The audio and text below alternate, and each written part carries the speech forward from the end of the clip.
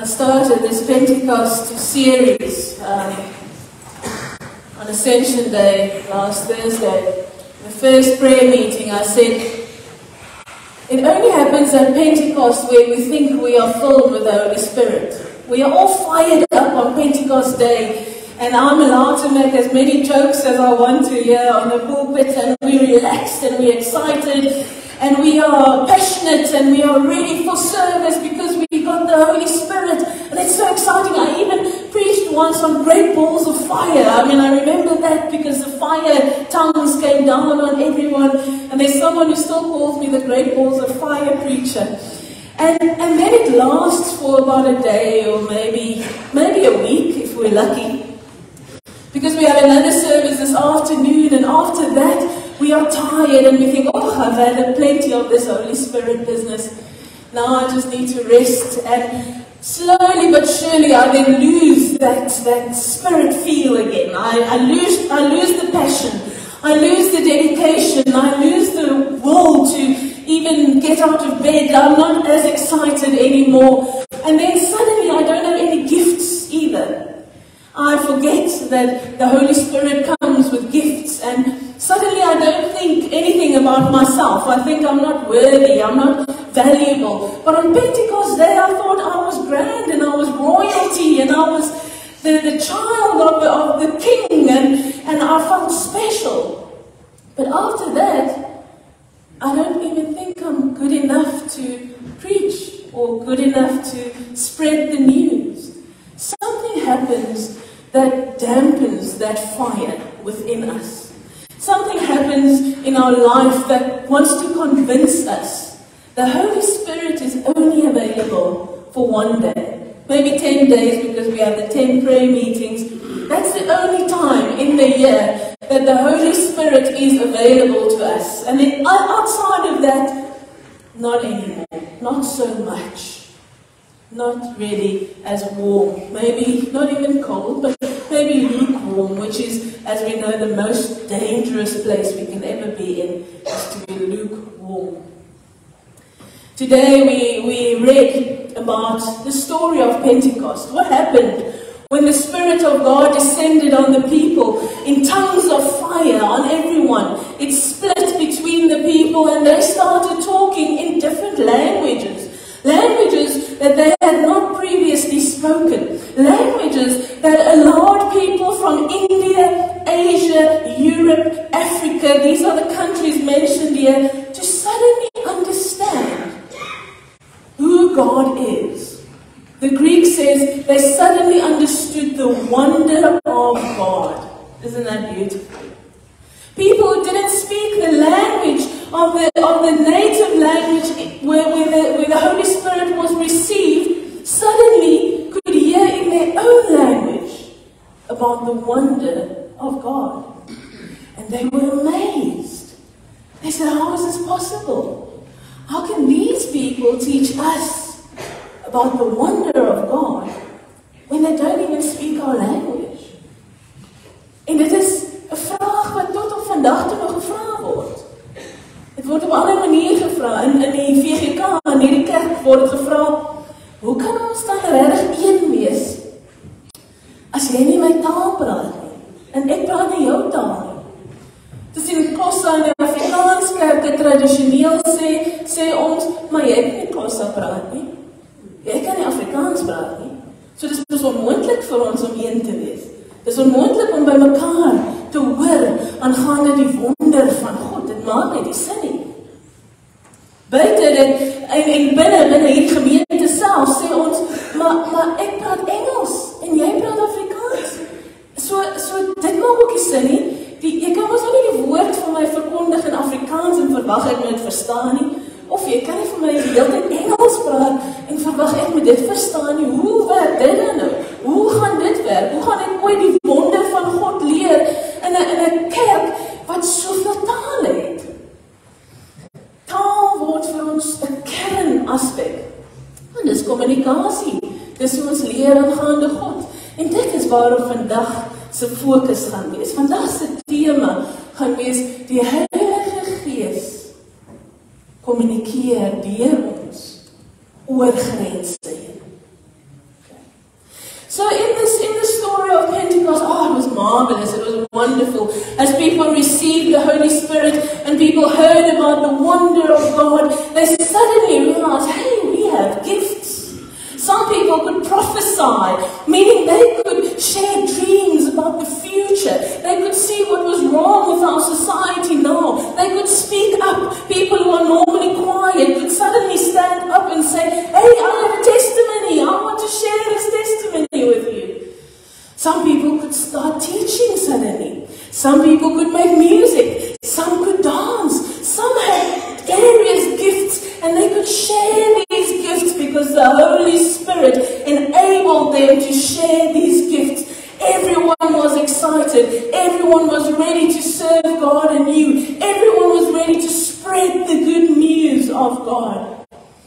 Everywhere they went, across boundaries. Vandag vra die Gees van God vir ons. Die feit dat ek op jou is, en die Gees van God is op ons almal. Ek hoop jy weet dit.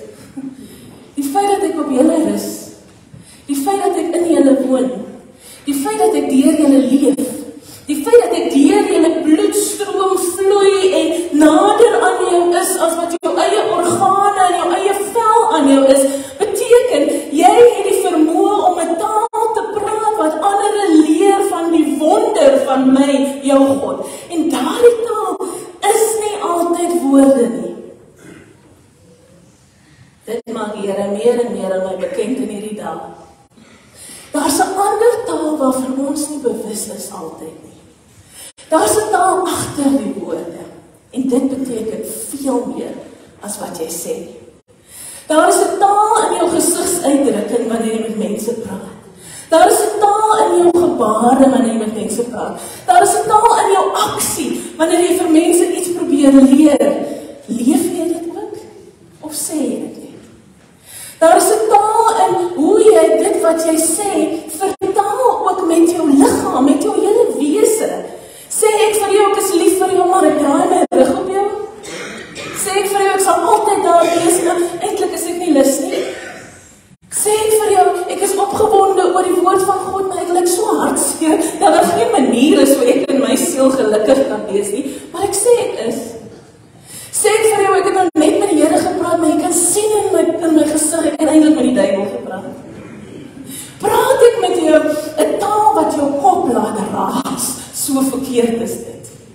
Nie in wat ek sê noodwendig, maar in wat ek doen. Hoe ek dit doen. Hoe ek teen jou optree. Nie net hier by die kerk nie, waar ons almal mos op ons beste gedrag is, nee. Maar ook buite, in die straat, as ek jou raakloop, groet jy my, of het jy nie nou tyd vir my, en as jy geïrriteerd so, dit is ook nou maar reg.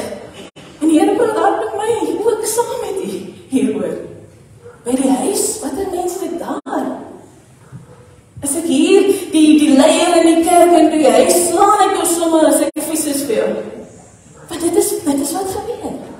En die Here sê vir ons, julle fokus so baie op, wat is die beeld wat ons na buite toe stuur? Nee, want SAREPTA was altyd geken. Voor ek hier gekom het, SAREPTA se naam was oral. SAREPTA is in die Koran, want SAREPTA het hierdie gesê. En SAREPTA het die voortou hier geneem. En SAREPTA het die leiding hier geneem. En SAREPTA het dit en dat gedoen. En dit is ons bekommernis nou. Maar SAREPTA se name is nou nie meer oral nie. SAREPTA het nou nie meer 'n stem nie. Die Here sê, dis op, kyk, kom ons werk bietjie aan wat hier aangaan eers. Kom ons begin met mekaar praat. Soos die Heilige Gees met ons praat. Kom ons begin mekaar hanteer. Met die liefde waarvan ons die hele tyd so preek en praat en nie genoeg kan sê nie. Kom ons maak die woorde bietjie minder en die aksie veel meer. Kom ons begin hier. Die Here sê hier, praat ons al klaar met dieselfde taal. So hoe wil jy nou buite dieselfde taal gaan praat? En dis nie slegte nuus nie, dis heerlike nuus, want nou weet ons die Here wil daaraan werk. En nou weet ons fantasties, ons kan mekaar nou beter leer ken. Nou weet ons kan 'n regter familie word as wat ons reeds is. Nou weet ons, dis 'n geleentheid om die koninkryk van God hier meer te ervaar,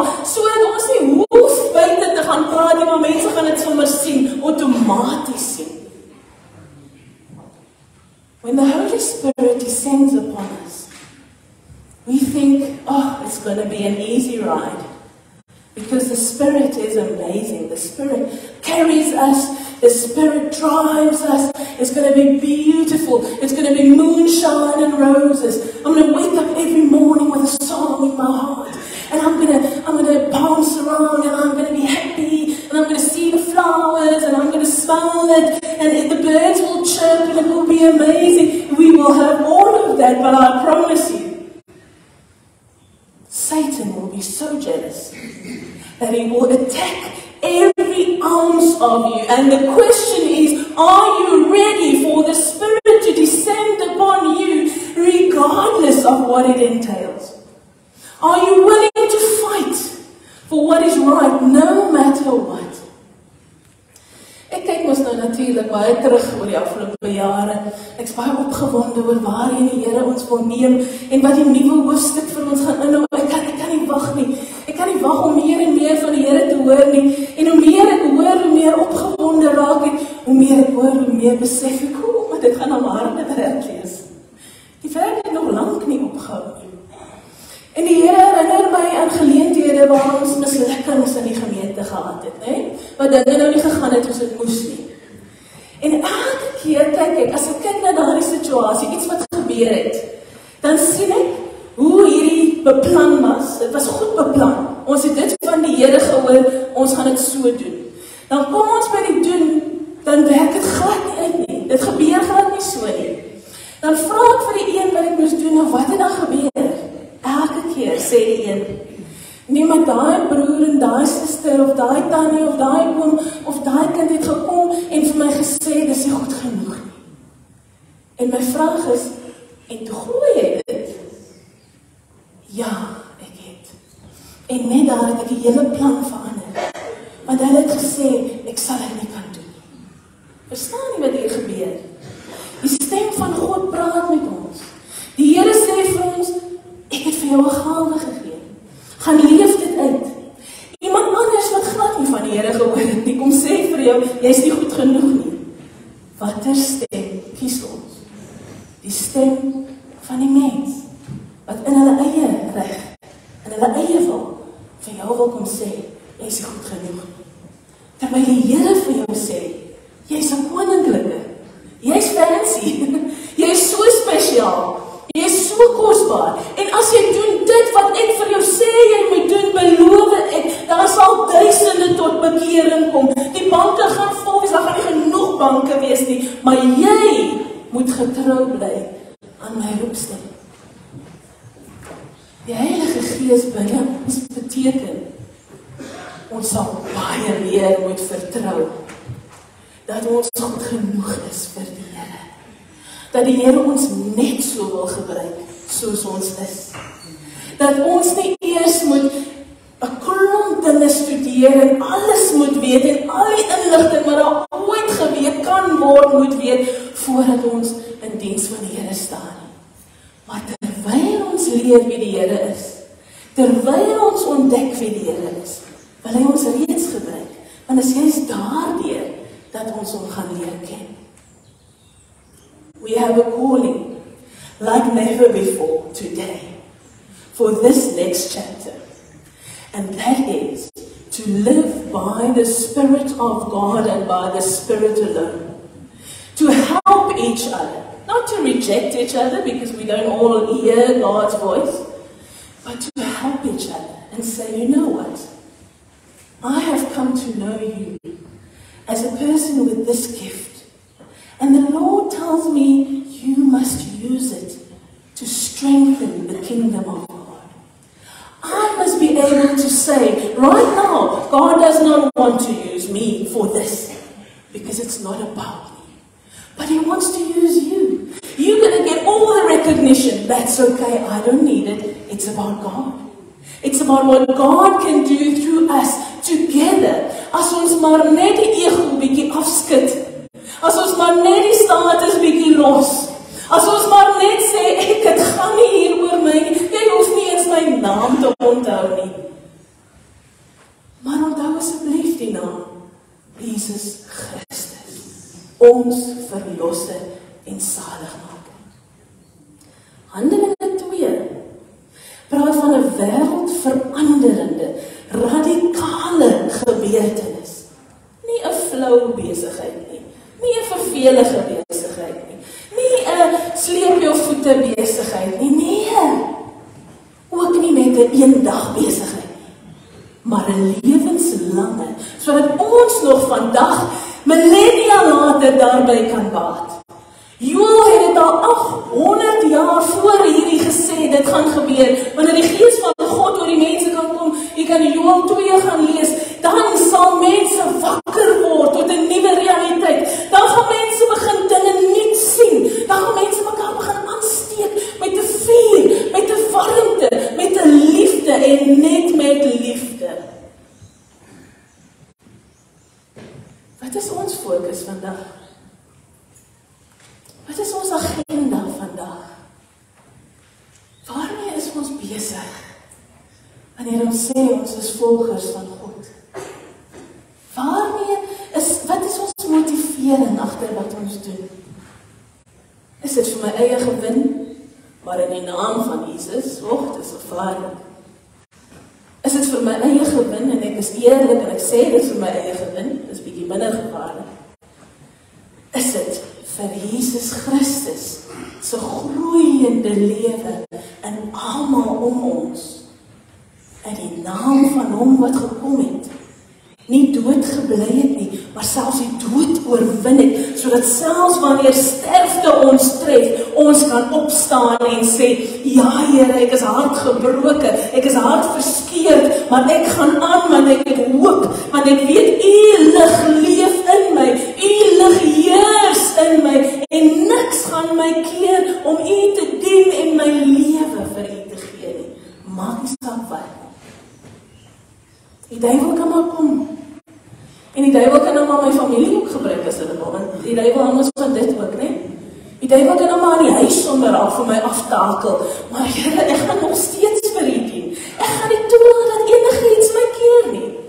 Die Here kan in die mense vir wie die meeste respek en liefde het, vir hulle gebruik om vir my te kom sê ek is in niks werd nie. Here, ek glo dit nie, want U het vir my gesê ek is U se.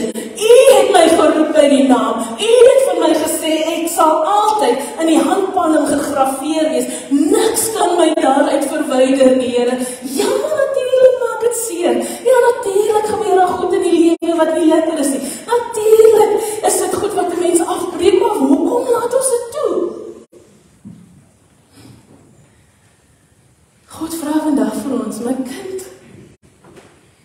daar sal altyd verskillende geeste wees, wat jou wil lei. Maar watter gees voed jy? Dis jou keuse.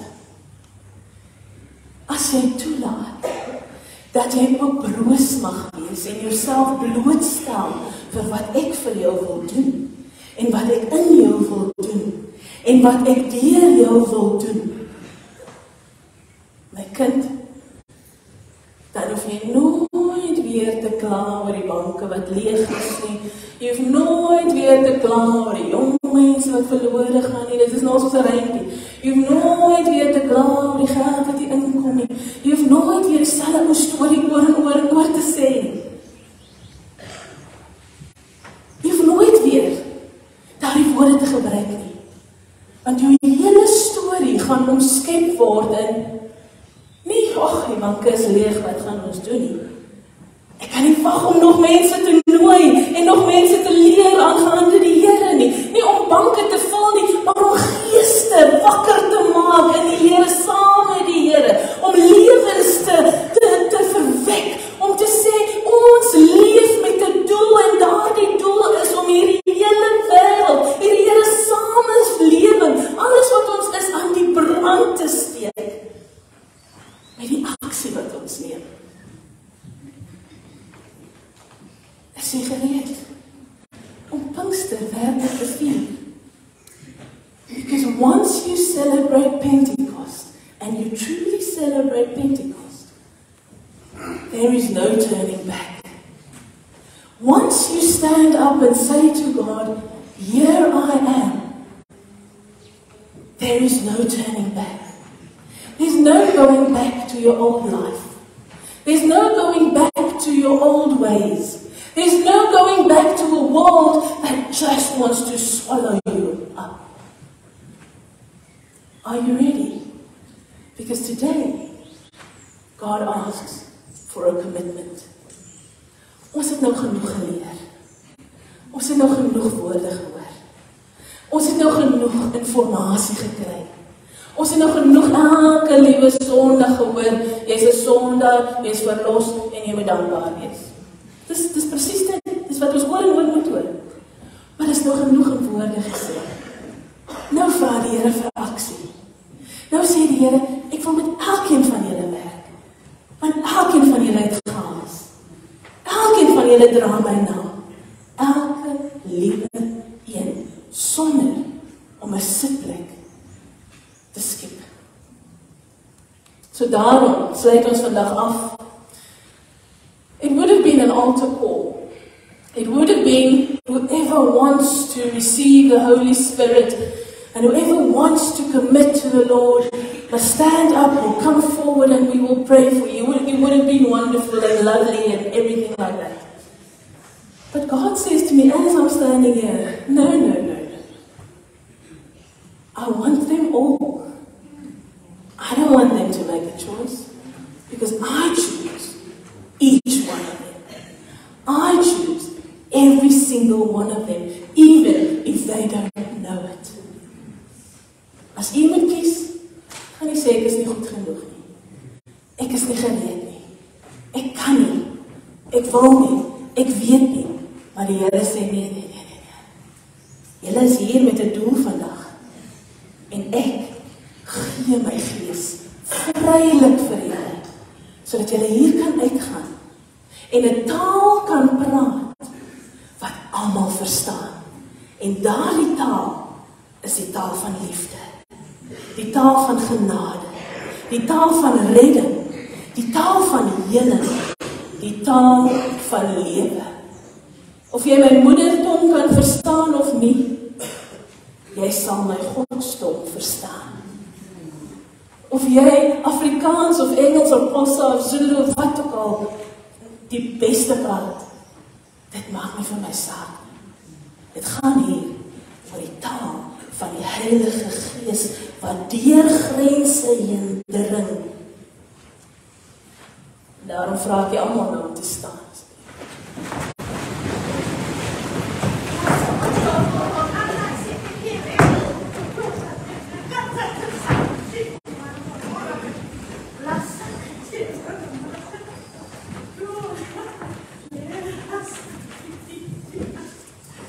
Here, vandag praat U hart met ons. Maar dit is so lekker, Here. Dit is wonderlik om te weet U kies vir ons. U kies elke liewe een van ons as U instrumente van lewe, van vreugde, van vrede, van liefde. Daal neer, o Gees van God, vul ons opnuut, al asem binne in ons, vloei deur ons bloedstroom, vul ons elke gebeente, Here, elke detail van ons wese, van kop tot tone, en Here, mag die woorde wat by ons monde uitkom van hier af vorentoe, net liefde wees, net lewe, net die heerlikheid en die heerlikheid alleen. As daar enigiets behalwe dit wil uitkom, mag ons eerder stil bly. Mag ons aksies weerspieël, Here, U liefde, U genade, U lewe. En as ons enige ander aksie wil doen, dat ons eerder niks doen nie. Mag ons gebare, ons gedagtes, ons agendas, Here, dit wat ons dryf, ons motivering, altyd van hier af vorentoe wees. Om U te verheerlik en U alleen, om vir U te leef en U alleen, en mag, Here, U ons gebruik. Nie om ons eie naam in die koerante te hê, Here, maar U naam. Dat ons 'n Godstaal sal praat wat die wêreld sal ruk en sal sê, maar hier leef die Here, hier werk die Here, hier het die Here nog nooit opgegee op hulle nie. Hy sal verseker nie op ons opgee nie. Mag ons U wonder weer ontdek, Here. Hier waar U met ons wil begin, U wonder in onsself. U wonder in mekaar. U wonder in ons as familie. U wonder in dit wat U wil hê ons moet getuig. Mag ons nie kan ophou om van U goedheid te getuig ook deur ons lewens nie. Nie net hier by die kerk nie, Here, maar ook oral waar ons is, in die winkel, by die werk, in die straat, by die huis, oral, Here, mag lewe net opgebou word deur U binne in ons en deur ons. Dankie dat U ons vandag uitnooi en uitdaag en sê, my kinders, julle weet genoeg, want julle weet mos ek is hier. Ek is met julle. Dit is al wat julle ooit sal nodig hê. Heilige Gees, vul ons nou opnuut. Mag ons die warmte binne in ons nou voel. Mag ons voel hoe ons voller en voller en voller en voller raak van U lewe. En mag ons nie kan wag om mekaar te help, om dit oor en oor te ontdek en oor uit te leef nie. In all languages we speak, Lord, may we have this one common language, the language of your Spirit, the language of your love, the language of your life. Help us, please. Guide us, Holy Spirit. In Jesus' name, Amen.